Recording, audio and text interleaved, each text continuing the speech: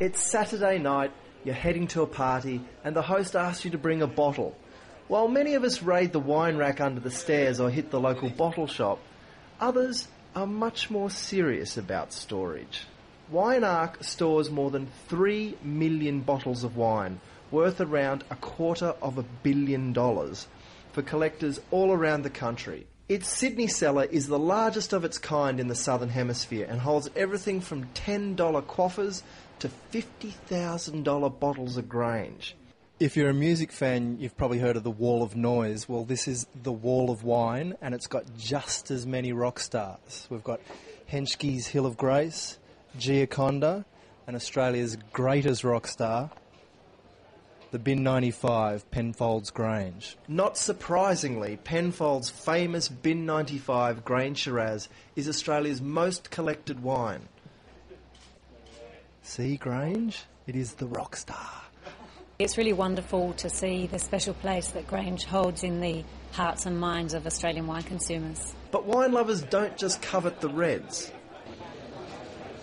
Ooh, this is the White Grange, Lewin Estate Chardonnay. Oh, I just want to take a bath in the stuff. It's unbelievable.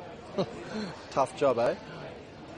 How do you feel about the term often given to Lewin Estate Chardonnay that it's the White Grange? Well, Grange is a great flag flyer for Australian wine, and as long as Grange don't mind, I don't think we mind either. Your award for producing Australia's most collected Riesling, Ross at College Hill. Let's put this in perspective. You're a tiny producer compared to some of the big boys out there. Yeah. How many cases do you produce a year? It's about 10,000 cases. Of the Riesling? In total. So at about 4,000 cases of Riesling in total. There's not much point investing in wines this good if you're not going to cellar them properly.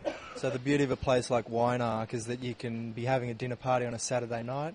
You roll in on a Saturday morning, they've got biometric IDs, scan your fingerprints, individual alarms on all the wine lockers. Away you go, Aladdin's cave. Well, they may have state-of-the-art security, but every system has a flaw.